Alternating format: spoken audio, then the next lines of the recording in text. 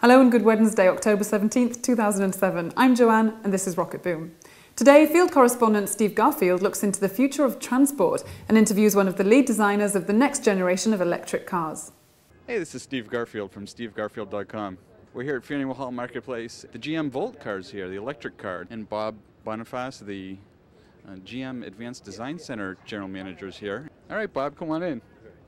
Now this camera is actually a Canon GL2 and it also runs on battery power.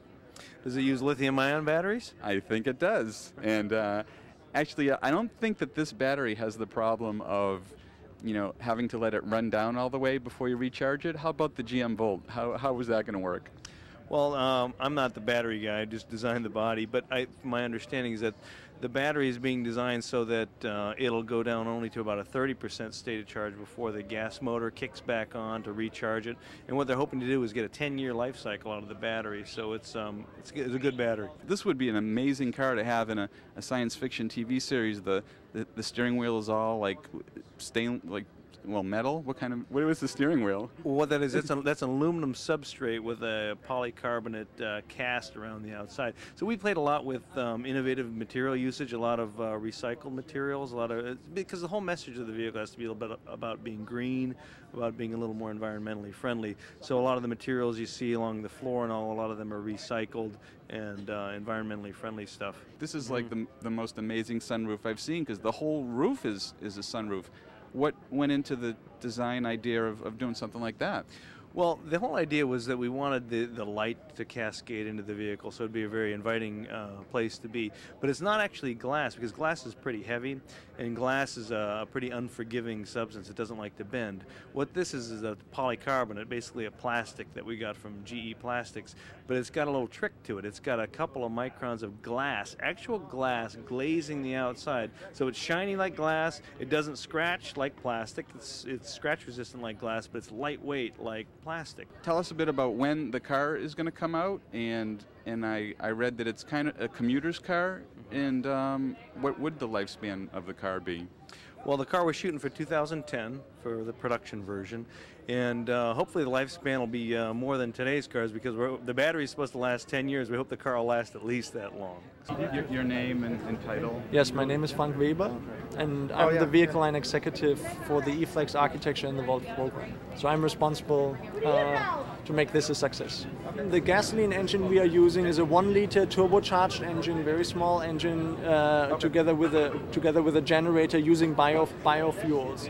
We have also shown, based on the same propulsion architecture, a concept in Frankfurt that was a diesel E-Flex version, and so the architecture also provides then diesel provisions. I want to know, is it... Oh, hang on. Go ahead. It's all gas, electric? Is it gas, electric? What is it? The answer, yes, it is.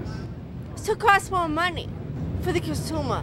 No, the answer is it will not. The vehicle might cost more money for the consumer, but to run the vehicle is much cheaper to run it with electricity than with gas. Then why haven't we been doing this for years? Because the battery technology was not ready. And now we have battery technology available that will allow us to go far enough with pure battery and electric drive. This is why it took so long. And this is successful? We are all going to go on with the electricity way of, it's going to work out?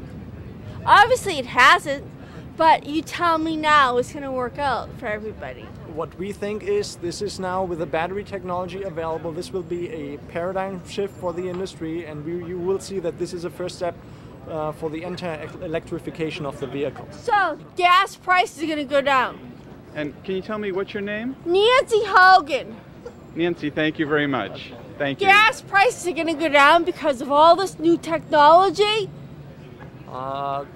They will unfortunately not go down because the demand, the global demand for electric cars will go up, but also go up. Of course it will. Yeah. Like housing costs go up.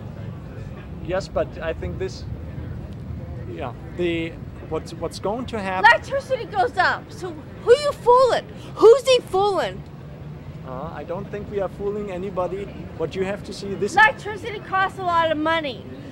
He ain't fooling nobody. Electric cars are going to cost American consumers a lot of money. This is correct, but gasoline is also costing a lot of money, so I think this is a very interesting solution for American customers.